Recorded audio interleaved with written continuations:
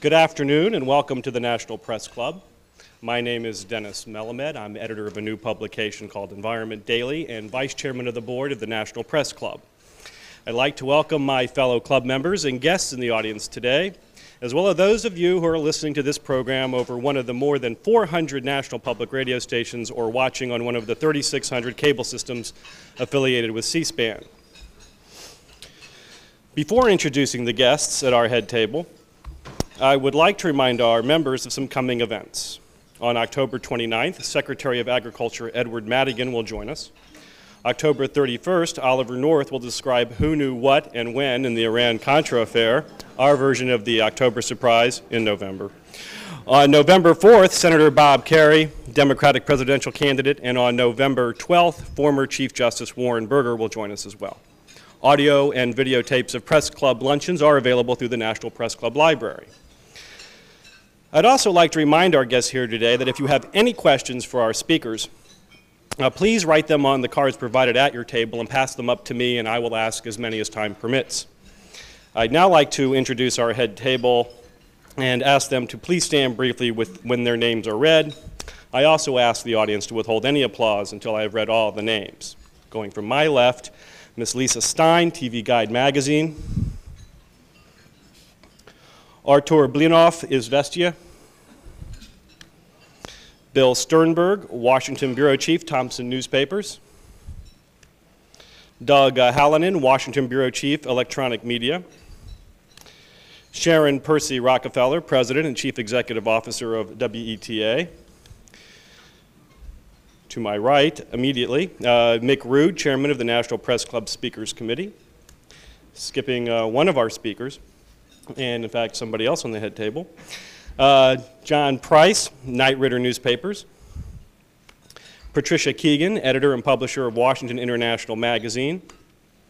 Don West, editor, Broadcasting Magazine.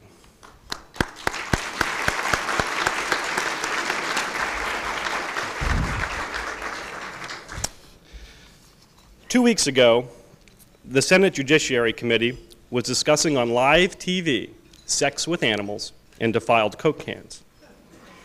At the same time, Phil Donahue was investigating the cost of loan guarantees to Israel and the premiere of the new current event show, Poznер and Donahue. What's wrong with this picture? In their long careers, Phil Donahue and Vladimir Pozner have made lasting impressions on the television public worldwide, but fame has not come without criticism. Some have taken Mr. Donahue to task for selling out to the Nielsen sweepstakes. They say he has forsaken his journalistic heritage by featuring shows on such compelling topics as dwarf tossing and Zsa Zsa Gabor's speeding ticket and cross-dressing, at which time he wore a red dress. An admitted news junkie, Mr. Donahue, who I'm told will be running late and can't hear any of this, defends himself against charges he has pandered to a sensation-driven public. He told the Los Angeles Times, "We are asked to be a BBC media, and part of our job is to attract an MTV audience. I don't want to be a dead hero." Vladimir Pozner did not want to be a dead hero either. Viewed by many to be an apologist for the old Soviet regime, he had excused the invasion of Czechoslovakia, supported the internal exile of Andrei Sakharov, and generally sang the praises of Soviet society.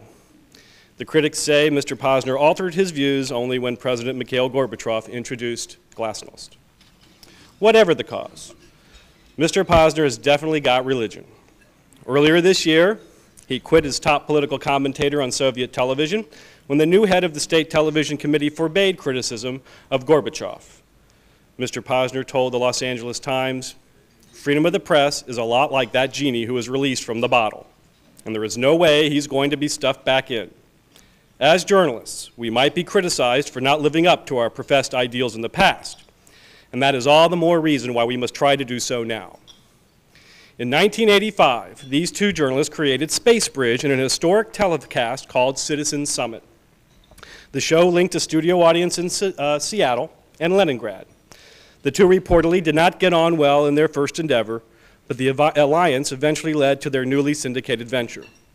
The show is being telecast in both the United States and the Soviet Union. Luckily, it won't have to compete with C-SPAN coverage of Clarence Thomas, Anita Hill, and the Senate. Join me in giving a warm club welcome to Vladimir Pozner and, sooner or later, Phil Donahue.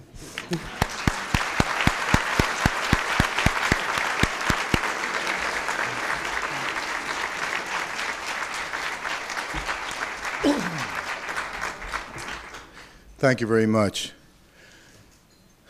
It's an honor to be here.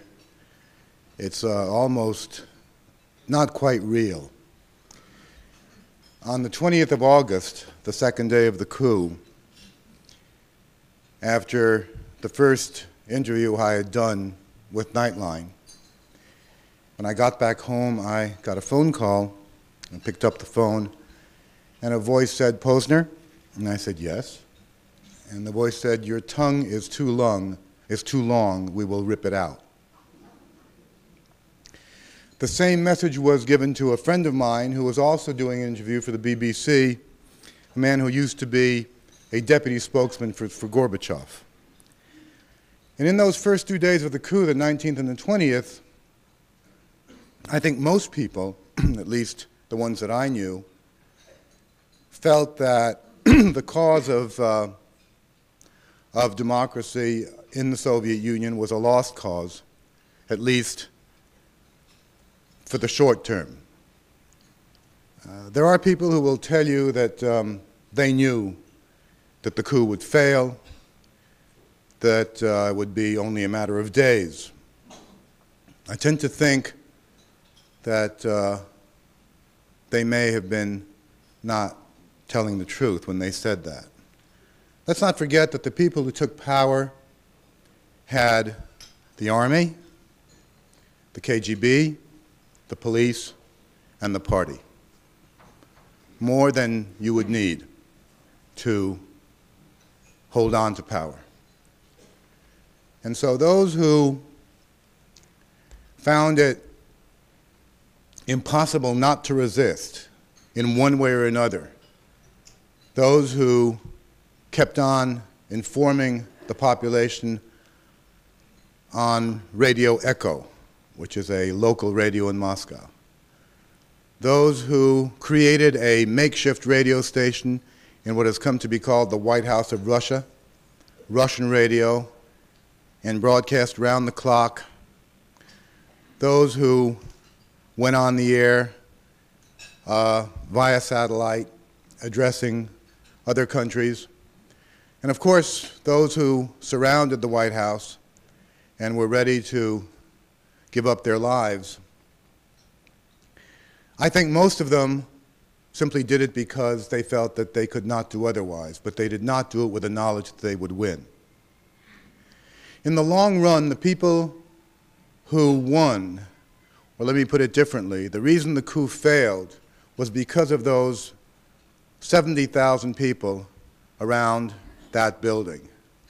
Because when the military refused to go in, and mainly the military who did refuse to go in were a group of people who, interestingly enough, are called the A-Team. This is not a B-run television serial. This is the real thing. This group was created by Yuri Andropov when he was the chairman of the KGB back in 1974. It was a group created for anti-terrorist activities. It was a group of 30 men, all with university degrees, believe it or not, and all trained to do everything from fly a plane to command a submarine, and mainly to kill, with or without weapons. The group gradually increased to about 50, and that's what they are today. These are rather incredible specimens, both in the sense of their mental capacities and physical. These were the people who were supposed to go in and take over the White House and neutralize, to use a euphemism, neutralize Yeltsin and several other people. Their commander, General Karpukhin, after having gone down to the White House with a few of his aides and looked it over, said that it would take about 20 minutes to do the job. but that we'd have to lose, as he put it, a few people, about 10,000. And the reason why they didn't do it was because the officers on the A-team would not kill those people. Later in interviews, several of them said this was not political, we are military people, and we do what we are told. But my brother, my lover, my son or my daughter or my wife or my whatever could have been in that crowd, and I would not shoot at those people. Ultimately, it was the people standing out there who won the day. They were the ones who stopped the army, and then, of course, that turned everything else around. I say this in some detail because many have later kind of hinted that this wasn't a coup at all, that this was all inept, stupid people who didn't know how to do things, that they were not somehow, they didn't have the necessary qualities to kill. They were not ruthless enough. Simply not true. They were very ruthless, and they gave all the orders. The orders were not obeyed. And in those first 2 days, I did not think that I would ever be addressing the National Press Club. And I did not think that the show that we had decided we would do with Phil would ever happen. So now to be able to be here and to be able to do that show and to know that it is also at the same time being seen by Russians. It is being shown in Russia, in Russian, as it is shown here, is, I repeat, almost not quite real. It's a wonderful dream come true. The show itself is an attempt to deal with issues, to address issues that are of importance. Over the years, I've heard two things from colleagues in this country, and to a lesser extent, but even in the Soviet Union. The first thing is that the American audience has the attention span of a 3-year-old and only wants to be entertained, and therefore it is impossible to do anything really serious, especially at prime time, that you have to compete with Geraldo, shall we say. The second, I have found this to be something I can't believe, especially considering how American viewers react to something like the Civil War on public television, when millions of people watched something that was without even violence. It was a documentary with stills in it more than anything else. So what we are trying to do here is do a show that deals with serious issues, that respects people's ability to think, that does not address people as if they were 9-year-olds, that presents issues in a way that people can relate to and understand why the issues are of importance to them, but that challenges what they have been taught to believe, both here and in Russia. The next show we're going to do next Friday will be a full hour with the participation from Tunisia of Yasser Arafat. The show is called The Other Side of Peace, the PLO, and Yasser Arafat. And the issue is very simple. There will not be peace in the Middle East if these people, in some way, are not heard out and not listened to carefully. It's not because any of us like or dislike Yasser Arafat. It has nothing to do with that. It has to do with the fact that if you do not know what these people are saying, if you do not pay attention to them, you cannot hope to have a lasting peace in what is a powder keg of a region. What we would like to do is bring on that sort of person. I would very much like to have Mr. Castro on. I think it's important to listen to what Castro has to say. It is so easy to say, oh, who cares? This is an old hardline commie. We should care, because Mr. Castro is still very popular in Cuba, whether we like it or dislike it. And it is also important, I think at least, to bring this to the attention of viewers, both here and in Russia. Incidentally, we're also being featured in Australia, and believe it or not, just hold on to your seats, in Botswana. Phil and I cannot walk down a street in Botswana. It's true, though. We are. Hopefully, this show will gradually take on a certain international aspect. It will be something watched not only in the USSR or what will become a series of independent countries, and the United States. This is not a Soviet-American show. We did begin our relationship with a space bridge, with a satellite hookup between the two countries. And we did think about maybe doing this show with me being in Moscow and Phil being in New York. The reason we decided not to do this, there are several reasons, but the main reasons were that we, in that case, would be forced into a position where people would see us as representing our countries, whether we liked it or not. If I'm in Moscow and he's in New York and we're talking to each other, we are representing he, the United States of America, and I, Russia, minimum, or the Soviet Union. And that's something neither of us wanted to do. So clearly, one of us had to move to the other person's territory. And considering Phil's knowledge of Russian and my knowledge of English, we decided that it would be wiser for me to move here. And that's the way we will do the show, although it is quite possible that if the show does well, then we will move around. We will go to places where events are occurring and do our show out of that place. But that's something down the road. It's something that we are looking forward to.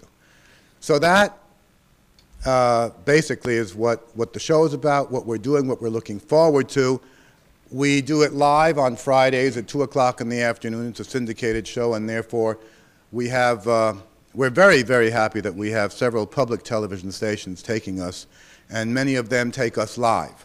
So we have phone-ins. We don't have any audience except the guests that we invite and the people who, the phone-ins. Other stations then take us live to tape on the following day or on Sundays, and that's the way it is now.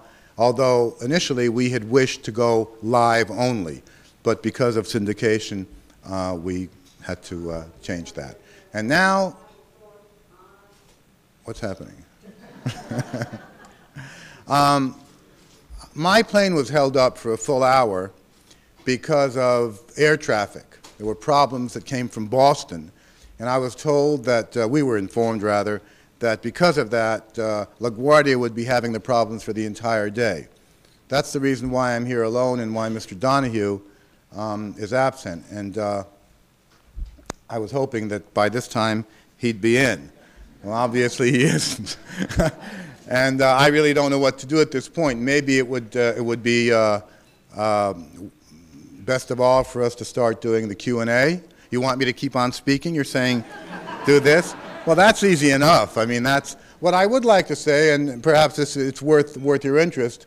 I have been asked many times what is going to happen in the Soviet Union, and is there going to be a Soviet Union, and is there any threat from the Soviet Union? And I think there is one threat now from the Soviet Union. I see Mr. Donahue right now. Phil, would you please come on in?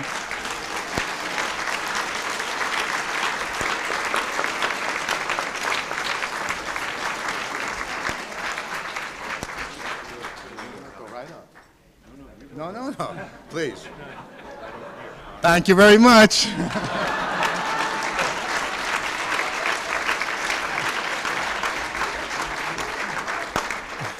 You're not off the hook yet. Mr. Donahue, we've been saying some pretty nasty things about you in your absence. And so we figured we'd like to give you a chance to rebut them.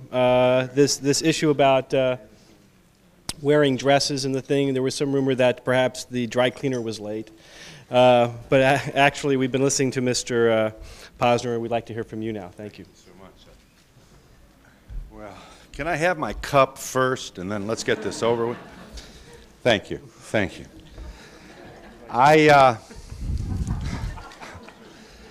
I just finished 2 hours with Oliver North, so I hope that will explain my being late.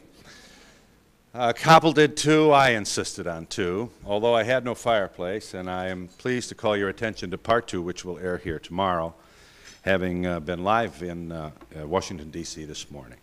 I assure you I have no intention of taking up time from what I think is more properly devoted to questions for Mr. Pozner, and I'm flattered if anybody would think that I might be able to make a contribution to anything you might want to ask us. I am pleased to remind some of you of things that you already know, and that is that Vladimir's relationship, my professional relationship with Vladimir began in 1985, and since that time, in addition to 2 space bridges and visits over there and his visits over here and joint speaking and simultaneous translation and a lot of dealing with the bureaucracy here and there, we are very, very pleased to have the opportunity of being partners in a program which I hope all of you will find worthy of your attention as we make our way in the very competitive arena of weekend talk shows that include one that will celebrate his 44th birthday, I think, very shortly, Meet the Press. And while they do have an almost 50-year head start on us, we hope to be worthy perhaps of a program that might serve as a lead-in for these programs or a lead-out. And maybe even someday when they have perhaps a slow news day, we may be able to even compete with these programs. We think we're different. We are pleased to know that we are in the community of news junkies here and hope that you'll find us as good as is the excitement that we bring to this undertaking. It is an unusual opportunity to be working with a man who has spent 38 years behind what we used to call the Iron Curtain, and we hope to take full advantage of the unique perspective he brings to the news and the issues about which we all care. And I thank you all very much for your courtesies in allowing me to be late. Assure you that it was not a cavalier treatment of this very, very important event. I watch you all the time on C-SPAN, and you all look so much thinner in person. And I do thank you for the invitation.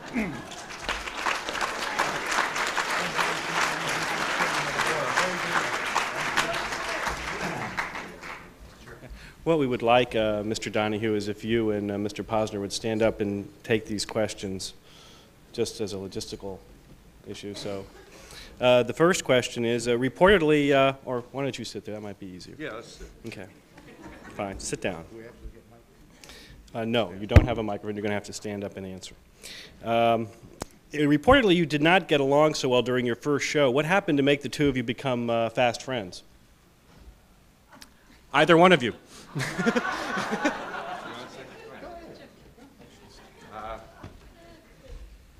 I was very, very concerned about our first space bridge. First of all, the Seattle Times laughed at this very silly undertaking. Remember, this was December 1985, the year of Gorbachev's ascendancy.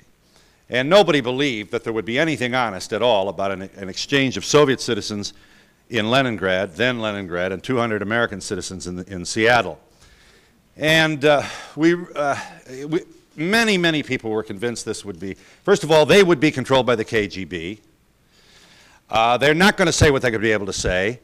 And the deal was that this would go on Soviet television as well as ours. And there were many, many people, some very, very responsible veteran journalists whom I contacted who said, you know, this is not going to happen. They're not going to let in their country anything that's negative about their country. And I was assured they would. And Vladimir assured me they would. And so we took our, they said the interpreters will manage the event. So we took our own interpreters. We went into factories, on street corners, in subway stops, and pulled people off the street. Do you want to be on an American space bridge? Niet, said the older people. Most of the younger people, duh. They showed up. And to prove to all of these naysayers that this was a legitimate exercise, about 35 minutes in, we just let them have it. What about Sakharov? What about refuseniks? What about human rights? Why do you have old men behind closed doors telling you what's good for you? This is not democracy. You are not exploiting the wisdom of the... Rah, rah, rah, rah. And the Soviets sat there like this. They had never seen anything like this. And it all aired. It all aired in the Soviet Union, but not until a lot of people almost lost their jobs. That's the American side of this. Yeah, well, the Soviet side of the answer is that when Mr. Donahue called and said that they had to select the Soviet participants, they were going to choose the Soviets, the initial reaction was, come on, I mean, you know, what is this? Then they explained and they told us that if we can't tell our viewers in the United States that we picked the people in the audience, our viewers are going to say they were all picked by the KGB. So we said, okay. They came over and indeed they selected them and all that. And then during the actual space bridge, Phil came on like Rambo. And all of the Soviets, many of them, had come with flowers. And, you know, they wanted to be friends. They really did. And you know, instead, they're getting socked now, you know. So they were sitting there, what's going on? They gradually began to get angry. And so this turned into a shouting match with, you know, what are you doing? What are you doing? What about your mother and your uncle? And so on, you know. Until one very nice looking young man, I think he was a fisherman or something from Seattle, got up and said, don't you all understand that's what they want us to do? Don't you understand they want us to fight?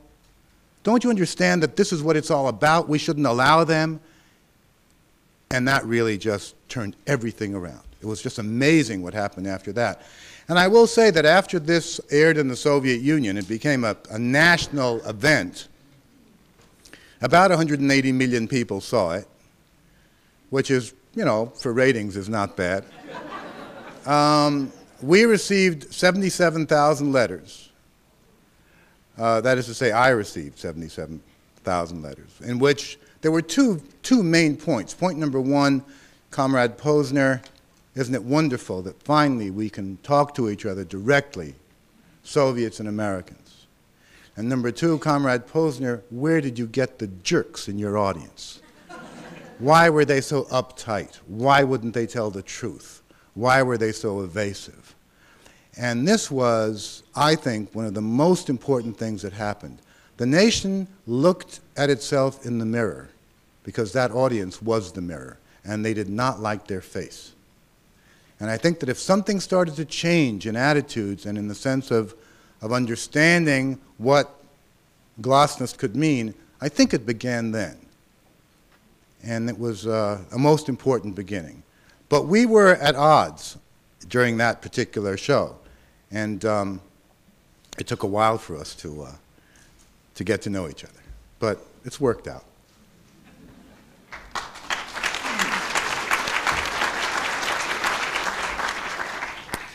To give Mr. Donahue a breather, since he has been running around to make it here. Mr. Posner, were you co-opted by the Soviet intelligence services during your days as a commentator? And actually, there is a follow-up. How about you, Mr. Donahue? I arrived in the Soviet Union when I was 19 years old. And about 2 years later, I was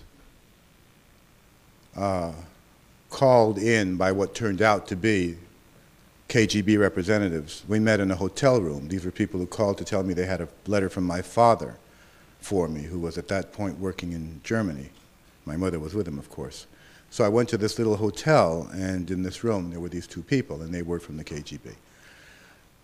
And after several hours of discussion, during which time they told me about who I was and all the details of my life that I'd forgotten,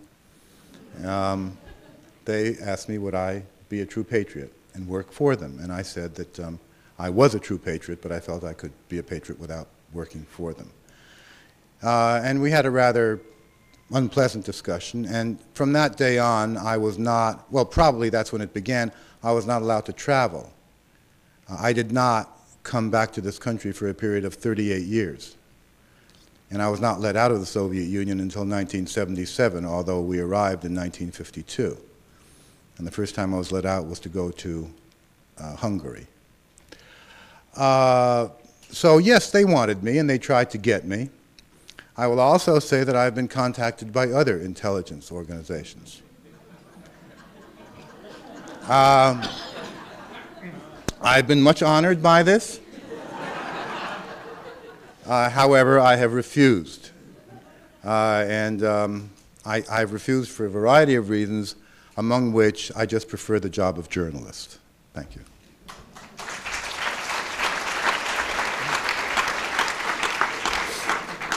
Cultural differences notwithstanding, what single issue should the U.S. and the Soviet Union address with urgency? Either one of you.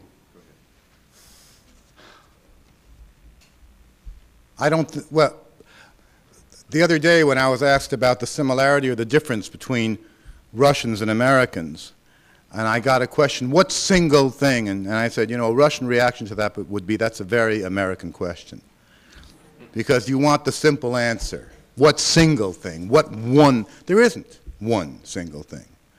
There are a lot of urgent problems that the Soviets have to address, and there are a lot of urgent problems that Americans have to address. But what I think is very important, if I were to answer it from a journalistic viewpoint, is to drive home the message that the so-called local problems are really not local. I mean, we keep saying that, you know, the world is our country. If you look through literature over the ages, you find that message time and time again.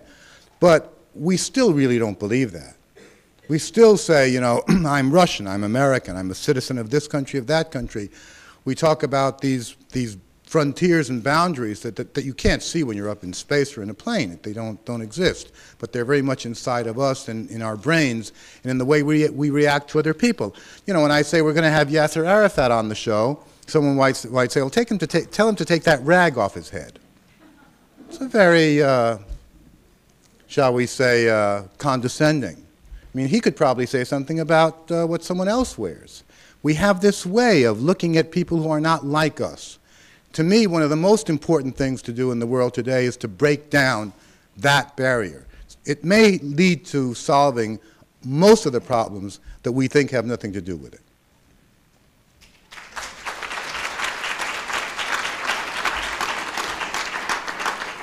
Mr. Pozner, in the USSR, the Islamic republics have been growing more militant and talking with each other, and Islamic countries in the Middle East. Do you foresee a rise in Islamic fundamentalism? The republics of Soviet Central Asia, Uzbekistan, Tajikistan, Turkmenia, and Kyrgyzia, and to a certain extent another republic which is also Muslim but is not in Central Asia, and that's Azerbaijan. In my opinion today, represent a very serious problem both for the Soviet Union, and I use that term in lack of a better one, and perhaps not only for the Soviet Union. Their leadership, when the coup happened, their leadership, with the exception of one republic, Kyrgyzia, quickly endorsed the coup, very quickly. When the coup failed, their leadership acted quickly to preserve the old structure, saying that, for instance, the Communist Party of Tajikistan would no longer be part of the Communist Party of the Soviet Union, which had been disbanded by Yeltsin, pretty much. So they preserved their entire party structure. They have preserved everything. They remain the old structure within the new body. So it's not just Islamic fundamentalism that certainly has some kind of base in some of these countries. It is Islamic fundamentalism multiplied by the old Communist Party structure. It's a dangerous combination. These are the republics that have joined with Russia and a few others in an economic agreement. But I am very, very doubtful about the future of that relationship because of where they stand politically, not just in the sense of any kind of nationalism based on the fundamentalist view. I would keep a very, very careful watch on what goes on in those republics, and I think that they have been disregarded in the news. They have not been sufficiently covered, and they bear covering. Mr. Donahue, one of our audience would like to know, on your show you have been critical, if not hostile, toward Christianity. In Russia and elsewhere, the people have wide interest in Christianity and there is a religious revival. And the national morality is a major issue. How will you deal with this issue in this show?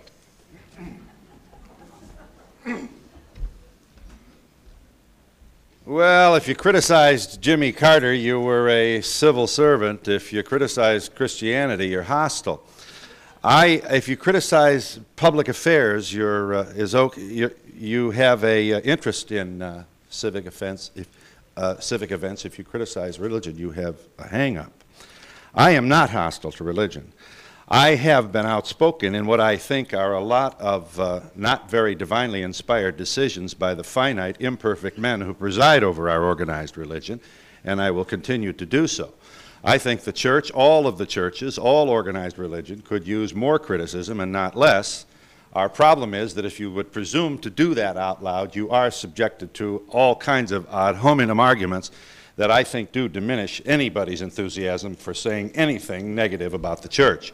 I assure you, some of my best friends are Catholic. I enjoyed 16 years of Catholic education provided to me at very low, if any pay at all, by a lot of dedicated, passionate, caring individuals, and I'm grateful for that. It does not mean that I believe that today the Church's attitude toward homosexuals is in any way Christian. In fact, I think in many ways the Church, in this issue alone, legitimizes homophobia. I think the Church's treatment of divorced and remarried Catholics is wrong, and I think the Church's stance regarding sexuality and the prohibition of condoms is irresponsible. If that's hostile, then I am guilty.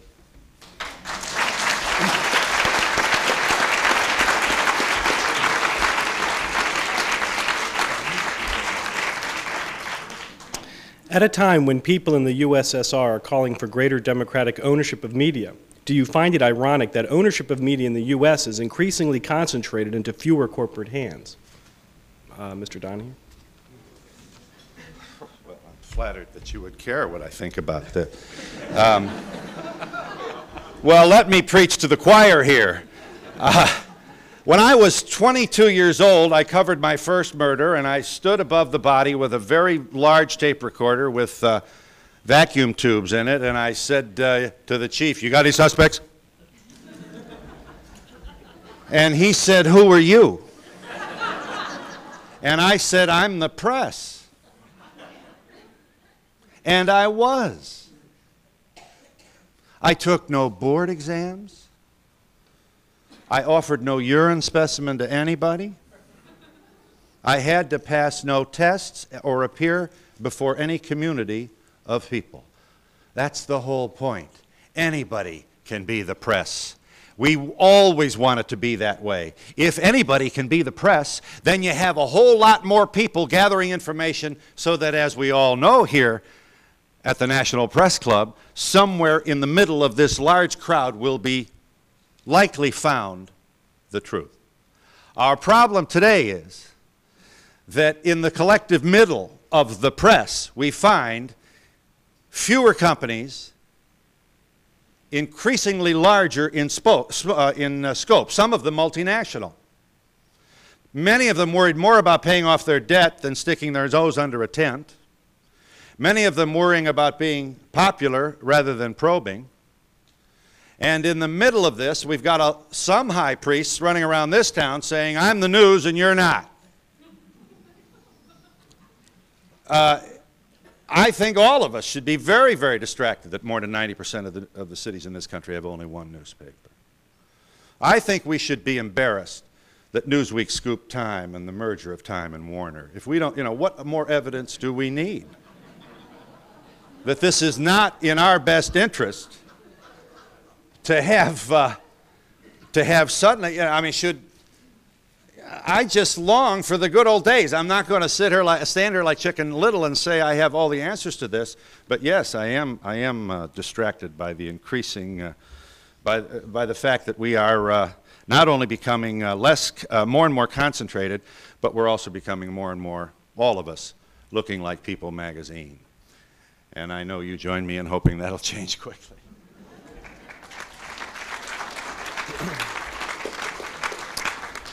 Mr. Pozner, please finish your thought as to the threat still existing from Russia and in the Soviet Union.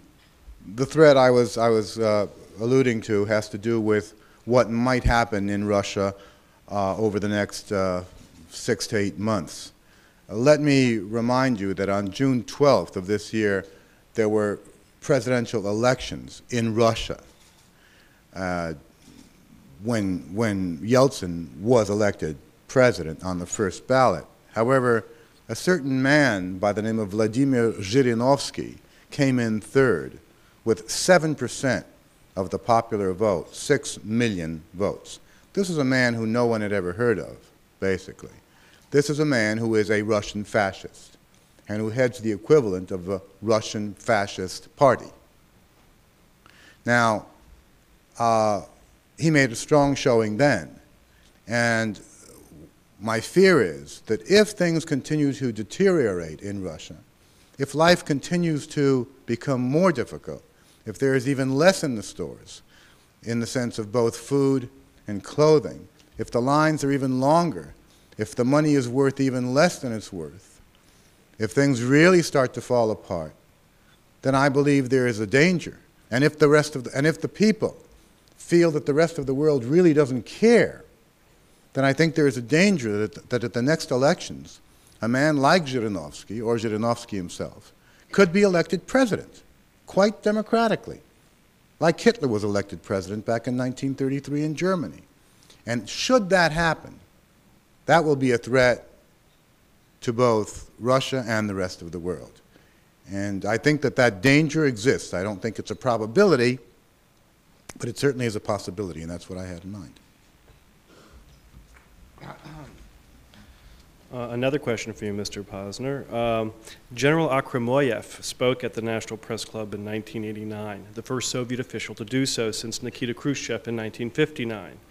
The general committed suicide after the coup attempt. Can you give us any further information on the circumstances surrounding his death? Well, Mr. Akhramoyev was not a general, he was a marshal, which is the highest of all ranks in the Soviet army. And he was very much an establishment person, quite bright, especially for a marshal, we feel. We don't, in that sense, in the Soviet Union, we don't have much regard for top military people in the sense of any kind of sophistication. And yet this was a sophisticated man and very, very supportive of the system and someone who did profoundly believe in it. He supported the coup, which is not surprising when you look at his views. But I think his suicide was the result of depression, if you will, of seeing all of his ideals, everything he believed in, just completely disappear. And the final realization that he had lived his life to a very large extent for nothing. There's been a lot of tragedy going on in that country. You see, for many years, the way the media treated the Soviet Union, I'm speaking about the Western media, was that this was a repressive government hated by the people. And it would have been so simple if that were true. But in reality, excuse me, the majority of the people supported their government, their form of government. The majority of people loved Stalin. The majority of the people felt that their system was the best in the world. They really believed it.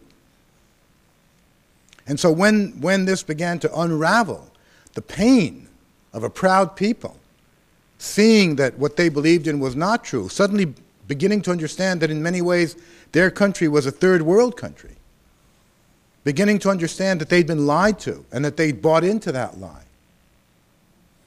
It's a very, very difficult thing. I mean, even, you know, Americans who've been very lucky in their short history, when they had to deal with defeat in Vietnam, or when they had to deal with Watergate, it was really hurt pride that was the worst thing. The idea that, you know, my president would publicly lie, or that we were fighting a war that was not just when we're the good guys, it hurts. But imagine what a proud Soviet citizen had to go through and is going through today. And not a few people have committed suicide. You know about Akhrameyev, but there are others who are not famous people. So I think that's really the reason. And I think that, again, that type of destroyed pride is a fertile ground for people like Zhirinovsky to appeal to. In a way, and I'm not making any kind of parallel here, but when I think of the way that Ronald Reagan said, we were right to go into Vietnam, not wrong. We did the good thing. They wouldn't let us win, but we did the good thing. And Watergate is really, if you will, a triumph of American democracy because it shows what we can do and even make a president step down. I think people like that because it brought back the pride. And if you have someone who knows how to play to that particular feeling, that can be dangerous. Mr. Pozner, can you characterize the leadership of the Ukraine, and what does the claim of ownership of part of the military, including nuclear weapons, mean to the world? Well, there are two kinds of weapons, obviously, that when we talk about nuclear. There's the strategic weapons and there's the tactical weapons. The tactical weapons are going to be destroyed on both sides, and that's nothing to worry about. But what you have, though, are the strategic weapons, the intercontinental ballistic missiles. The Ukraine, Kazakhstan, Belarus, and Russia are the four republics that have these weapons on their territories. And both Kazakhstan and the Ukraine, which began by saying we'd like to be nuclear-free zones, are now saying that they will not give up, they will not relinquish their nuclear weapons. What they're doing is using the nuclear weapons as a bargaining chip. I really am not worried about that at all. I do not think that there's any possibility of there suddenly appearing on the face of the globe 3 more, in addition to Russia, 3 more nuclear powers. This is not going to happen. If I would even be ready to say that should push come to shove, the Army will be used to make sure that no one gets to those weapons. This is not a time for playing democracy. This is much too dangerous. They have to be controlled by one force. Most likely, as long as there is some kind of loose confederation or whatever, the Army will be controlled by the central power, in this case, Mr. Gorbachev and the Soviet Parliament. If even that falls apart, then the nuclear weapons will be controlled by Russia proper. The Ukrainians today are playing a certain game because with the forthcoming presidential elections, Mr. Kravchuk wants to make sure that he gets the vote. And so he's playing to the nationalistic sentiment that is very much part of the Ukrainian view today, not only the Ukrainian, by the way. But he's playing to that, and that's one of the reasons why the Ukraine has not signed the economic agreement. He's showing how independent he is so as to win the election. I think once he's elected, as he will be, then we'll see some very rapid change there. What politics are politics? Whether you're Ukrainian or something else, it really doesn't matter. Tomorrow, the National Press Club will have a forum on the state of the media in the USSR and Eastern Europe. How do you see the media changing there, Mr. Pozner? Well, the media in the Soviet Union, I always wonder, should I say are or is? I mean, when you're in Great Britain, you say the media are, and when you're here, you say the media is. The media are. Good. The media are changing enormously in the Soviet Union. I would say that today, probably, there is no country in the world where a journalist enjoys greater freedom, believe it or not, than in Russia and in some of the other republics. There is virtually nothing that is taboo. I think that has to do with the state of flux the country is in. I think it has to do with the lack of yet any real institutions functioning and the absence of any real laws that would regulate things. So to be a journalist today in Russia, I think, is one of the most wonderful experiences. For instance, in newspapers and magazines, the editors are elected by the people who work there. They are not appointed. They are elected. We elect our own editors, which I think is a kind of an interesting twist. Obviously, in some places, an editor will be elected because he's a nice or she's a nice person, which may not be good for the publication. That's a process you learn, that you don't necessarily elect someone who's nice, you elect someone who's good at the job. There's now a combination of privately owned media, publicly owned media, and government-run media, which is fine. There's a combination of that. It is a whole new ballgame. And I think you would be, if you could follow the Soviet press, I think you'd be very excited by what you read. It's much more varied, basically, than what you get in most countries. The one area where it's still somewhat, in my opinion, limited is television, because you only have two national broadcasting networks, one being the former what was called before Gosteleradio, and the other being the Russian television network. And I think that the choices are still somewhat limited. And the problem there, of course, is technology. You cannot create a new television station if you don't have the technology, and the technology is not available. But I think that it's coming. There are already 3,000 cable entities. They're very small. They're only covering parts of cities. But 3,000 is 3,000. So this is developing. And I think that you will see the electronic media being also just as diverse. So as I said, it's a very kind of interesting situation that you see there now.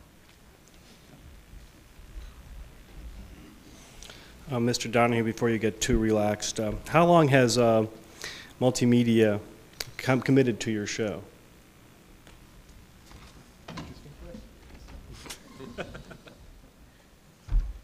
As long as there flows black ink.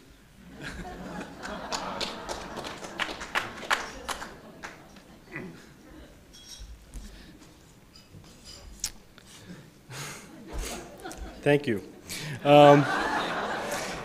Mr. Pozner, is there a Russian version of Oprah Winfrey? Well, I have to tell you something. As I said, the media are changing in the Soviet Union. One of the things you could see on Leningrad television on Sunday morning, this is before Leningrad became St. Petersburg again, was, believe it or not, Jimmy Swaggart. Talk about getting religion. I mean, of course, the Russians didn't know who Jimmy Swaggart was. And these shows were very well produced, let me tell you, and very well translated. Here in the United States, they have the money to do that. We have a commercial channel in Moscow called 2+2, which featured, and may still be featuring, Geraldo, translated into Russian.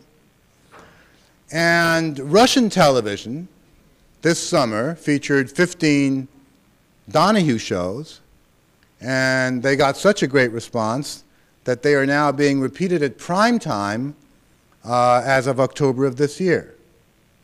So if you're asking me, do we have talk shows, the answer is yes. And as a matter of fact, I did a talk show in the Soviet Union before coming here to do this one. And I think that probably Geraldo is certainly competition for Oprah in certain respects. So, but we don't have our own yet. We haven't yet developed them. But perhaps with your help, we will do that.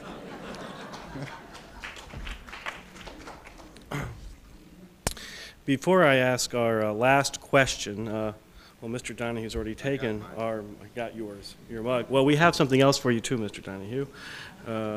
We have our well-known certificate of appreciation. Thank you. And Mr. Pozner, just so you don't feel left out, we do have a mug for you as well, our famous National Press Club mug, very much. and a certificate of appreciation. Thank you. Actually, it's a two-part question. Should we be surprised, Mr. Pozner, that you have no accent? And two, Mr. Donahue, how are you dealing with the fact that you may have an accent?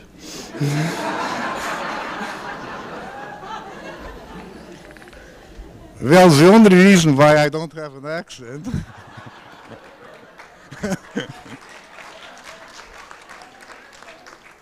I mean, you know that all of us KGB trained people don't have accents. Come on. No, you should not be surprised. I spent the first, basically the first 15 years of my life, except for the first 3 months and then a year and a half between the ages of 5 and 6.5. I spent all that time in New York City, in Greenwich Village, so I speak a certain type of English. The British have a problem with it, but that's why I don't have an accent. I could add that I have no accent in French due to the fact that that's where I was born in France. My mother was French and always spoke at home in French, and then of course Russian. So I am trilingual, but it's because of what happened to me rather than any great effort on my part to learn a language well. Vladimir Pozner speaks 6 languages. It is true he is trilingual, meaning he speaks French, English, and Russian in a way that no resident of either country would know he was a foreigner. He also graduated at the top of his class from Moscow University, having done his thesis on a primordial fish, evaluating the lung development of the fish so that he could place it on the evolutionary scale, and then spent several years, quite literally, translating Elizabethan poetry from English into Russian. It is my honor in my 55th year of life to be finally working with the son my mother wanted to have. I thank you all very much.